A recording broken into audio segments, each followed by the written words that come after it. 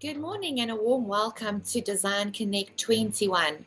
Today is our last day of inspirational talks. All our talks have been recorded and will be sent to you via email with all the links sometime next week. But to kick off today, we'll be speaking with WERNER SMIT. He is the Gauteng head of commercial at Homewood, and he'll be sharing Homewood's amazing range of furniture and their big focus towards sustainability. So we can't wait to hear your talk. Over to you, WERNER. Morning, everyone, and thank you for the opportunity. If I can, obviously, I just want to play a small video for you guys, just to give it a little bit of the backline of what I'm going to talk about. Our main aim is obviously to work towards more sustainability and doing something positive for our environment and obviously the people in our country and obviously the community and our country itself. So if I can just ask them just to play the little video for us, please.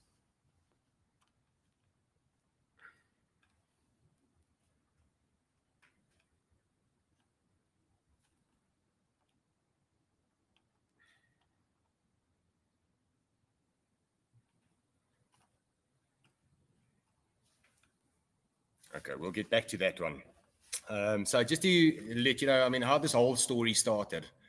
Ian Perry, the founder and director of Homewood, received a phone call from Michael Spinks. He's the development director at Nando's. And obviously, because Ian's got a BHC in forestry, he's the go-to guy if you want to know anything about hardwoods or any woods for that matter.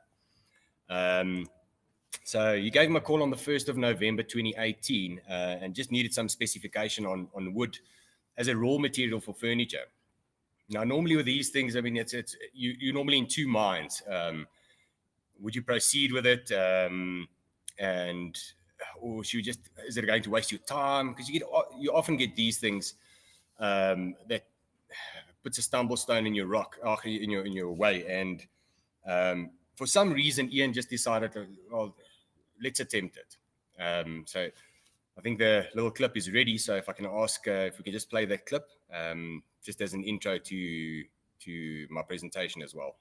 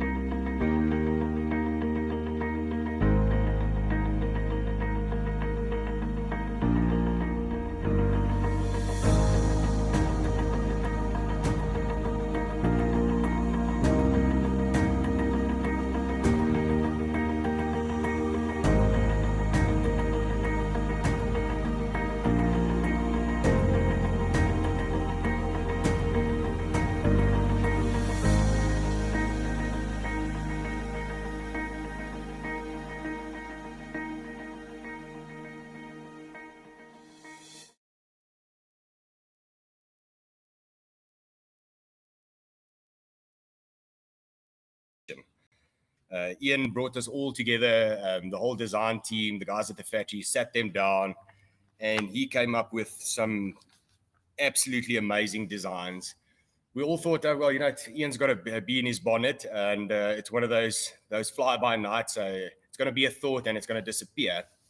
And we're just going to go back to normal again, using the same old woods that we use and doing the same old designs.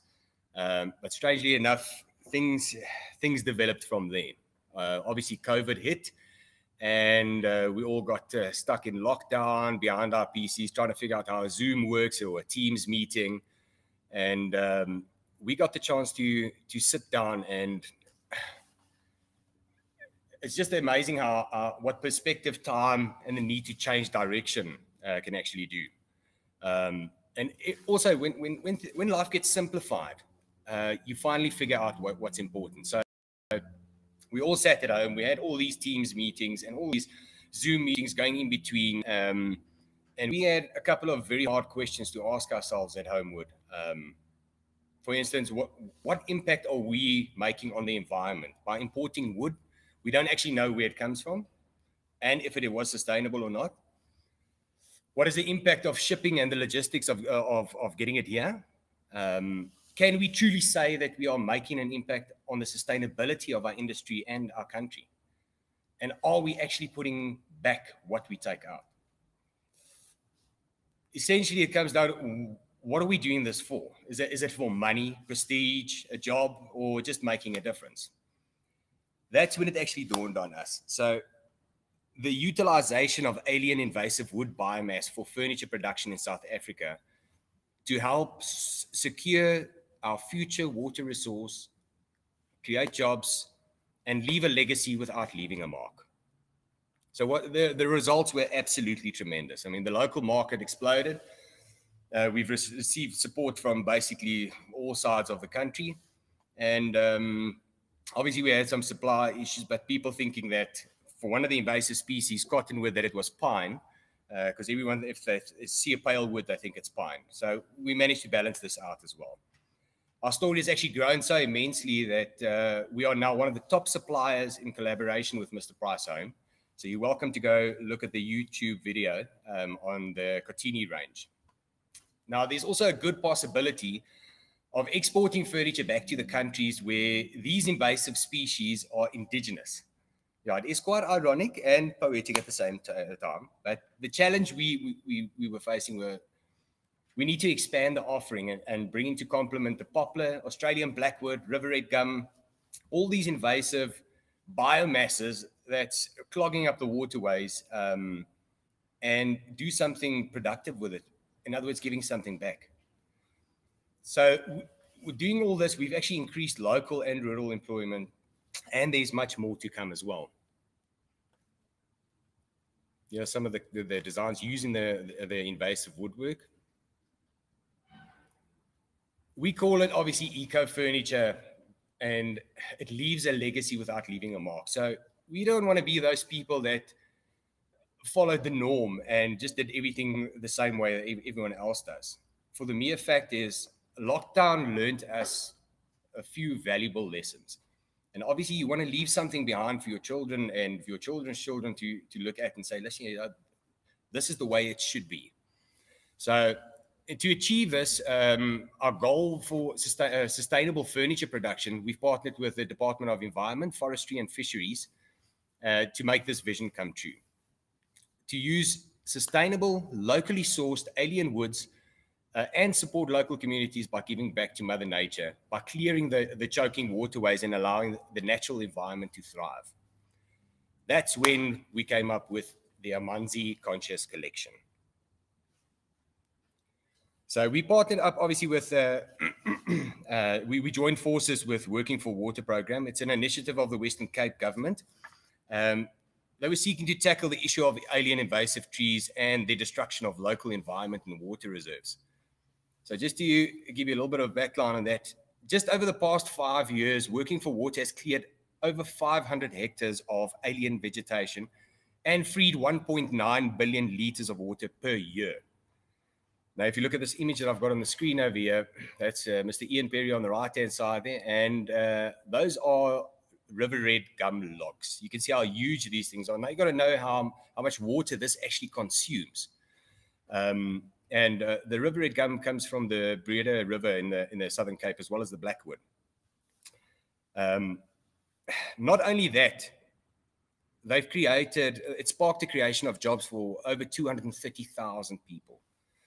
So we at Homewood aim to sustain this excellent initiative by purchasing these alien invasive biomass and turning it into artisanal, one-of-a-kind furniture pieces.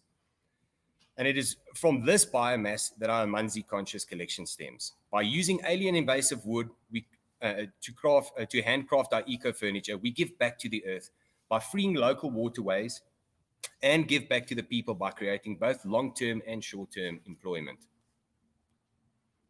So some of these woods, the main popular one was cottonwood. This actually comes from the Free State. So you can see it's got beautiful grain to it. You really need to appreciate wood to understand what it creates.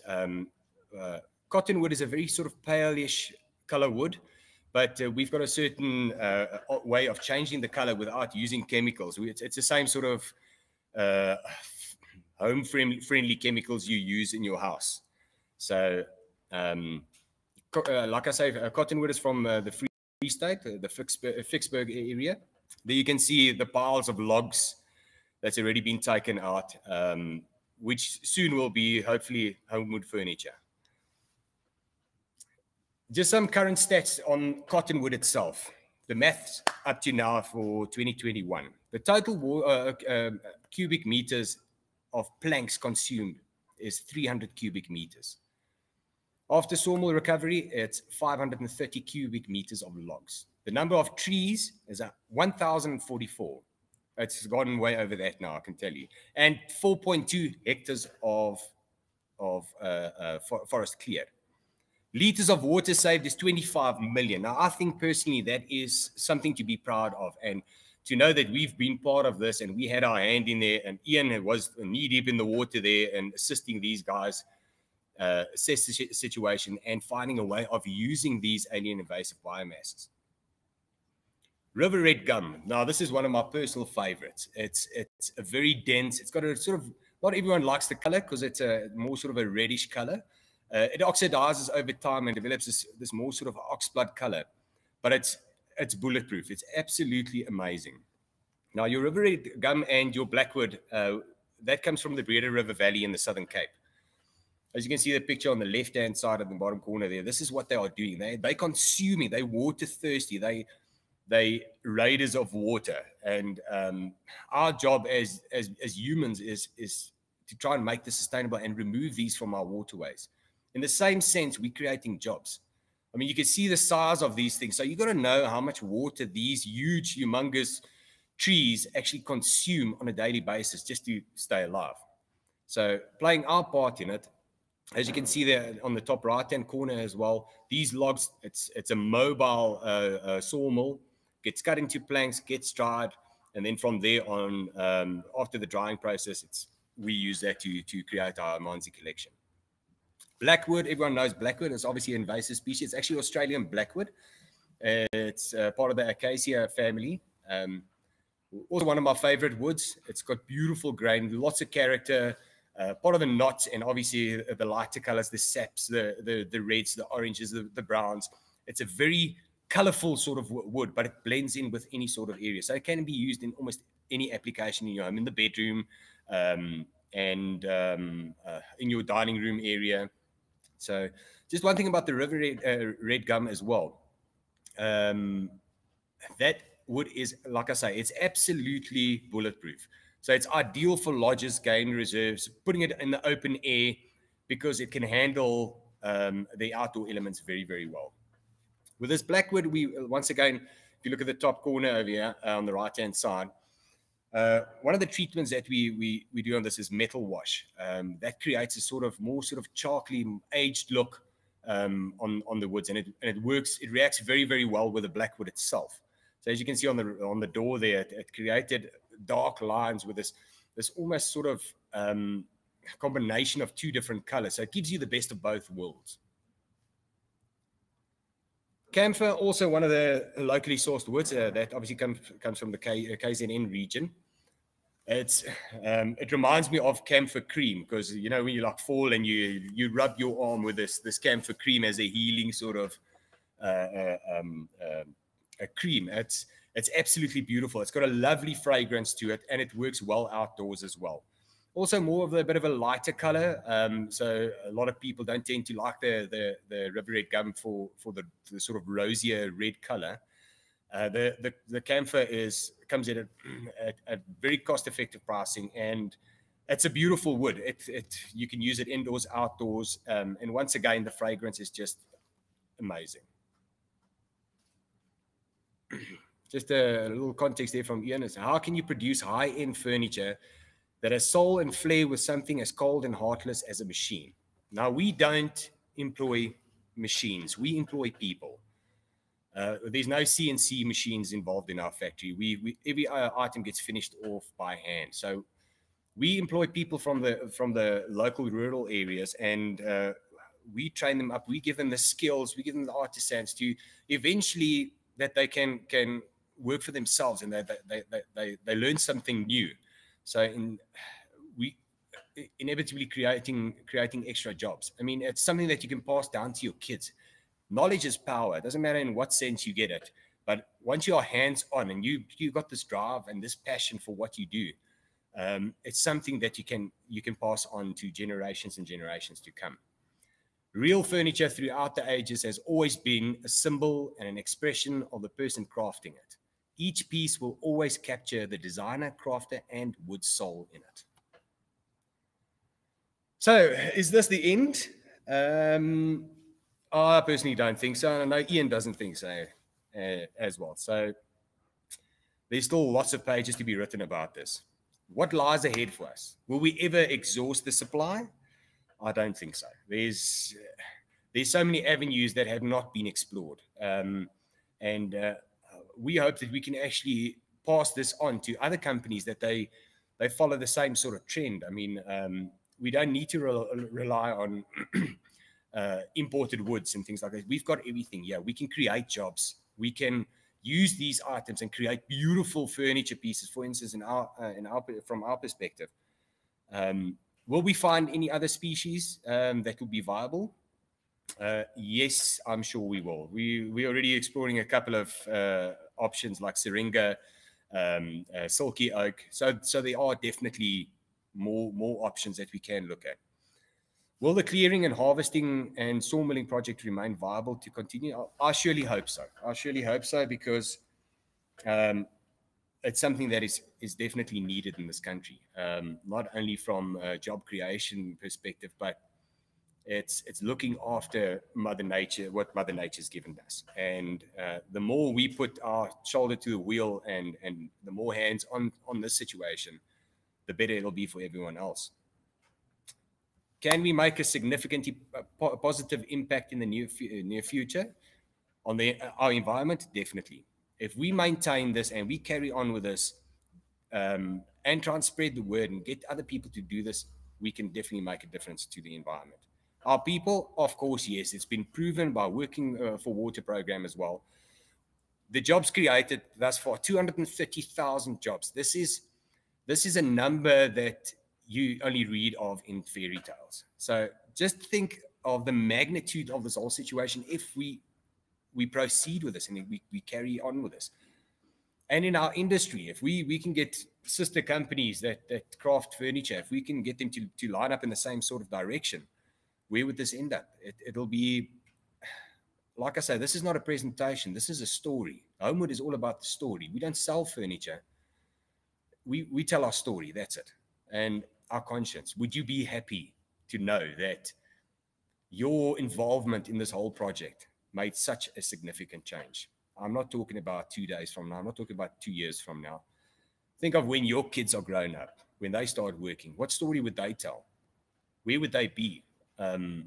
What impact would this whole working towards sustainability by using the biomasses and creating furniture? I mean, furniture is one small part of it, but passion and pride is one thing. But if you really put everything into it, where would this lead us?